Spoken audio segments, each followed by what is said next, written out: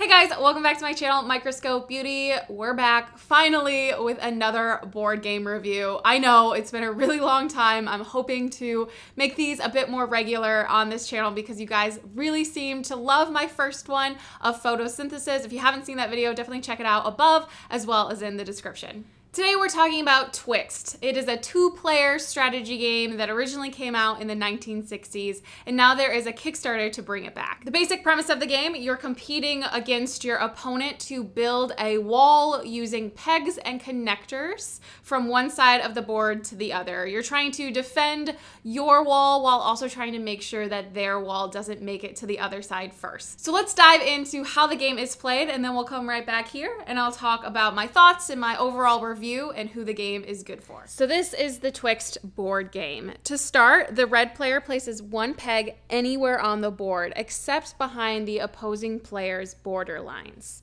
So I'm going to place this here. To keep things fair, the blue player can now decide to invoke what is called the swap rule. After seeing where the first player put their peg, the swap rule changes the player colors. So the blue player now becomes red and plays from this red peg, and the once red player is now blue and can place another starting peg. The swap rule can only occur on the first turn, and it is invoked by the second player. Taking turns, each player puts down one peg at a time, but can add as many connecting fences and remove as many pegs as their strategy demands. In order to connect your pegs together, the pegs need to be a Twixt apart. This moves like a knight does in chess, so it's either 1 over and 2 down, 1 over, 2 up, or 2 over and 1 down. That way, the connector fits perfectly between the two pegs. Players do not immediately have to connect new pegs with fences, and you can place your pegs anywhere on the board. So pegs can literally be placed anywhere, except you can't place your peg on the opposing side's borders. Since you can place pegs anywhere on the board, you can start a new section of your wall over here while trying to defend your other section somewhere else on the board.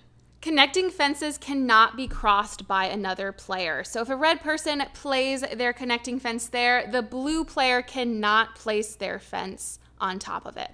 The first player who builds a complete fence from one side of their colored border to the other is the winner. This type of game is all about the strategy. You have to think moves ahead of your opponent, and sometimes in situations like this one, things don't work out like you planned, so you have to switch it up and try a whole new strategy. Twixt is so simple in concept and can really be picked up quickly and easily, and it dives deep into just raw game theory.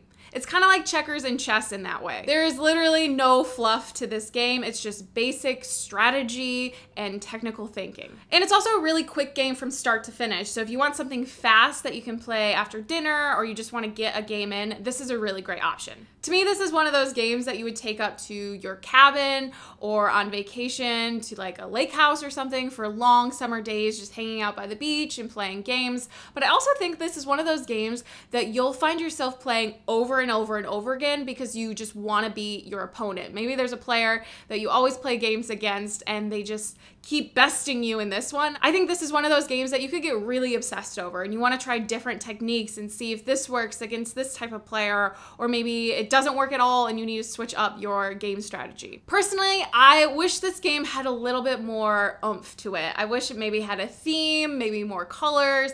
I wish they would have added to the original 1960s game to make it a bit more modern, but I also understand the need to keep it nostalgic and kind of a throwback to that era of gameplay. Although I would have loved a little bit more visual appeal to this game, I think it's an amazing game to help you practice different gaming strategies to make you better at other games. When Alex and I were playing this game, it really felt like we were working out our brains, like we were doing practice rounds for other games we really like to play. I learned a lot of different techniques and strategies I wouldn't have otherwise thought of that I can apply to some of my other favorite games. Alex tends to lean more towards these games because he loves the subtle nuances in them, finding out different techniques and tricks and trying something new, and maybe it doesn't work out, but giving it a shot in this game so he can figure out ways to play other games better.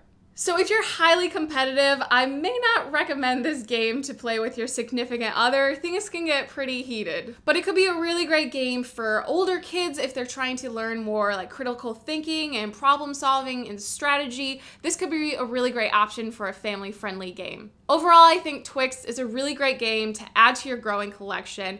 It is so simple in concept, but I really think that's why it shines. It doesn't have any of the extra stuff that I personally like, but it just gets down to the nitty-gritty of game theory, and you can really learn a lot through playing this game.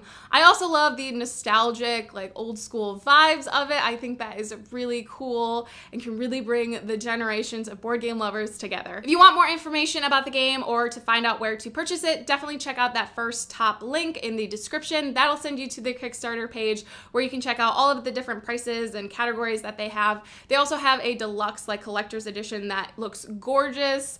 Definitely worth checking out. Let me know in the comments below what you think about this game and also what other games you want to see me review next. Give it a thumbs up if you enjoyed it, and don't forget to subscribe so you can see those upcoming board game reviews, and I'll see you in my next video. Bye.